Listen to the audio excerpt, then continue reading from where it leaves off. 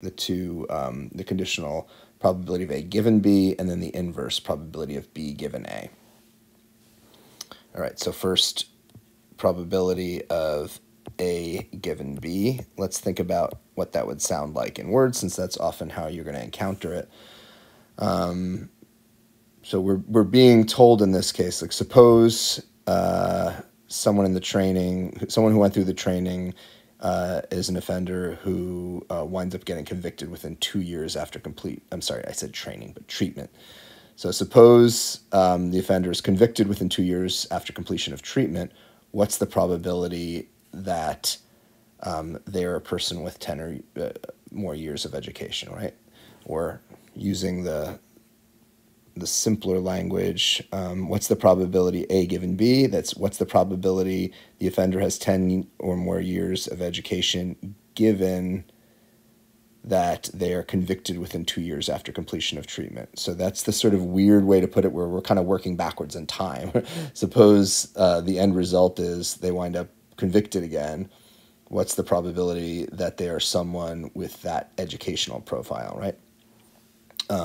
Okay, so, well, what can we use? We have, what is the appropriate way to handle? Let's break it down. Let's use the, I'm trying to remember, I think it's the Theorem 4, which basically lays out, as long as the probability of B, that what's being conditioned upon there, as long as it is non-zero, as the probability of B is non-zero, which it's not here. We know what the probability of B is. We calculated it earlier. Then we can say that this is equal to, the conditional is equal to the probability of A intersect B divided by what you're conditioning on, the probability of that, the probability of B. Right? Why? Because, in this, in the Venn diagram, what we're saying is, suppose we already know that B is the case. Suppose we know that we're talking about someone who's from this. Then, given that B, what's the probability that A is true? Well, it's talking about once we already know we're in the B area, what's the probability that we're furthermore in the A area, right? So we're looking at the probability of A intersect B, that upper left, divided by the entirety of B, right? So these were both things we calculated already. The probability of A intersect B, the numerator there, is 0.10, divided by the probability of B, which is the marginal, right, probability of conviction within 2 years, and that's the total 0.37. Right, and I think I actually did this earlier. Let me see if I have it handy. Where is it? And so obviously it's a little bit less than a third. It's around a quarter. That is 0.27, about 0.27. Yep, a little bit more than a quarter. Okay. And finally, this one is easier. We won't need a calculator at the end of this one.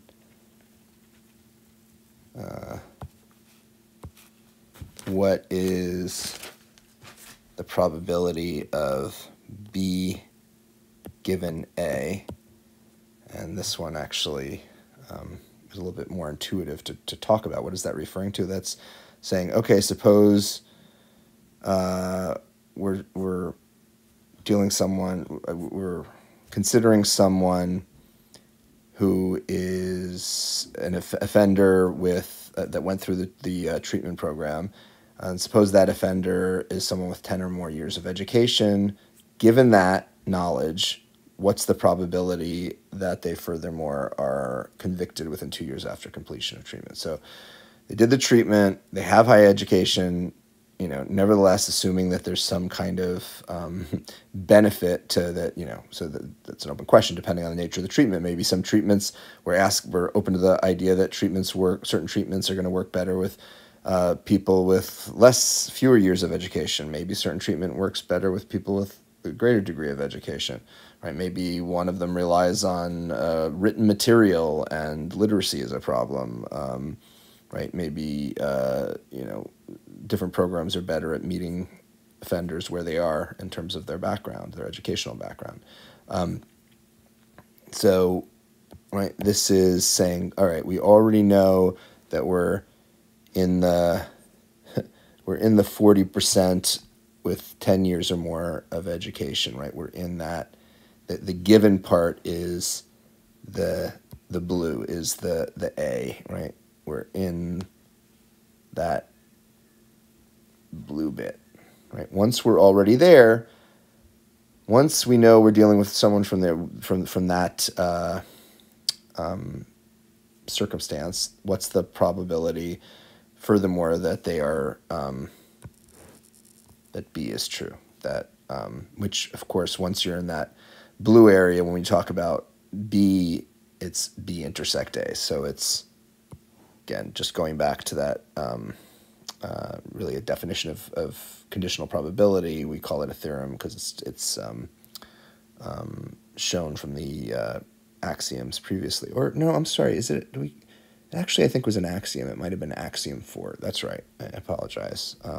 You should have seen that when you look back. It's axiom 4. So it is a kind of can also be thought of as a definition. We're starting from this. We showed the intuition works, the probability of A intersect B. We could call it the probability. If we followed followed this exactly, we might say, okay, probability of B given A is equal to probability B intersect A, but that's commutative. It doesn't matter. You can write it either way. The overlap, it doesn't matter which way you say it. But the key thing that you remember is we're conditioning on A. That's the probability that goes in the denominator, right? It's out of, it makes sense, right? We're saying, given that we're, again, in this A region, right? So that's what's going in the denominator. We're saying out of that, what's the probability that we're in the overlap, given that we're already in the blue there.